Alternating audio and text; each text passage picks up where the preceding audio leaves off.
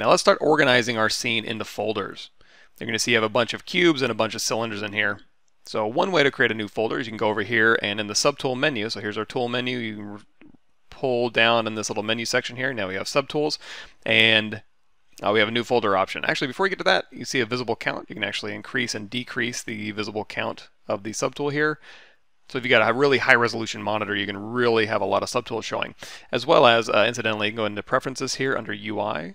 Or I'm sorry, under interface UI, and you're going to see there's a button size. If you drag that to the left, it's going to tell you need to restart ZBrush in order to see the smaller buttons, but that'll make everything in the ZBrush interface smaller. So if you don't mind that, then feel free to change that value. I'm going to leave it alone for now.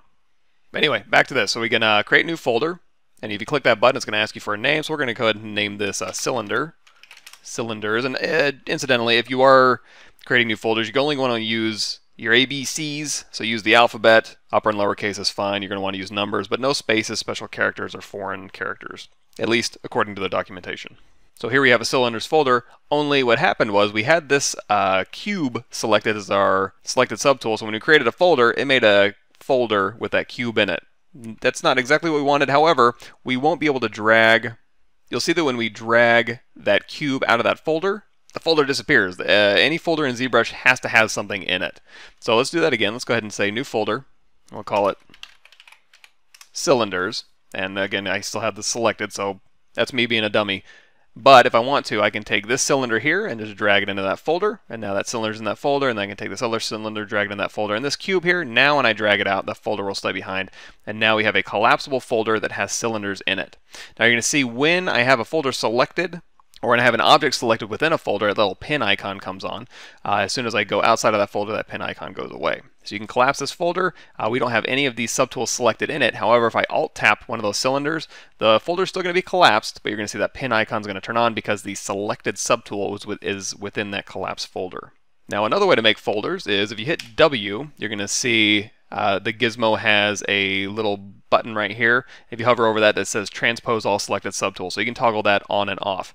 Incidentally, if you need more information on all the basics of ZBrush, go to my YouTube channel. Check out ZBrush for Ideation. That's 50 videos and counting of just basics of how ZBrush works. In fact, this video is probably going to end up in there. But anyway, what you can do is you can turn that on, and then if you hold down Control Shift and tap, that's gonna hash all of your objects. You see they're made up of little bitty lines here. So what you can do is you can unhash these objects by holding down Control Shift and tapping all of these cubes here. And then with all of these cubes unhashed, if we hit a new folder, or you can hit Control F, and that'll say, hey, several of these visible subtools are activated for multi-transpose. Do you want to create a new folder containing these subtools? I'm gonna say always yes. Let's go ahead and name these cubes. And now we have a folder with cylinders and a folder with cubes in them. We can go ahead and turn that transpose multiple selected off. And then now we have, again, folder with cubes and a folder with cylinders. Now, just like you can reposition subtools or drag subtools out of folders, you can go in here and you can drag this cube down here, and you can drag this cube back in. You can also, if you collapse these folders down, you can take this cubes folder and you can move it above the cylinders folder and vice versa. Now let's say you wanted to move all of the cylinders in this cylinder folder. What you could do is you could go over here to move transpose multiple, hold down Control Shift, make sure you unhash both of these, and then you can move them both at the same time. However, ZBrush makes this a lot easier. If you just go over here to the folder options, this little gear icon right here, and you can say transpose set, and that'll do all of that manual thing we just did. It just does that for you. So now we can move this here. We can maybe scale this down, move this up, and then we can go ahead and turn that off. If you go in here, there's a bunch of different options in here. One of these is duplicate, so you can actually take the entire folder contents and you can duplicate it. And now we have we move this up here, we have a duplicate folder here. Let's go ahead and say transpose set again. I'm going to move these down. So now we have, and I'll go ahead and turn this option off. We have this cylinder folder here is a bottom cylinder, so if I want to, I can go in here and I can say rename folder, and we'll say cylinders bottom.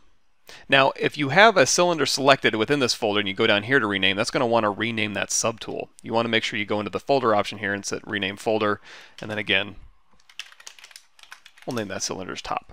Same thing with these cubes here. If we want to, we can scroll down a little bit, or if now that we've got a whole bunch of folders and subtools in here, let's take that visibility count. We'll just pull that down a little bit. I'm going to hold down Alt and tap this bottom one here, and if I hold down Shift and do that bottom arrow, it's actually going to shoot that subtool all the way out of that folder and to the bottom of the stack. If I hold down Shift and do that bent up arrow, it's going to shoot it to the top. So that's a way to kind of get your subtools moved around. If you don't hold down Shift and you just move this up, it's going to move it up into that folder, and then if you keep doing that, it's just going to move that cube through that folder system. Of course, you can just drag these cubes and put them back in there. But what I want to do is hold down Shift and then do that bent arrow down, and then Alt tap this one, hold down Shift, move that bent arrow down, hit Make New Folder. We'll call this Cubes Bottom, and then we'll just drag this cube in here. So now these are our bottom cubes, and then this one here, we'll just go ahead and name this one. We'll do Rename Folder. We'll name that Cube's Top.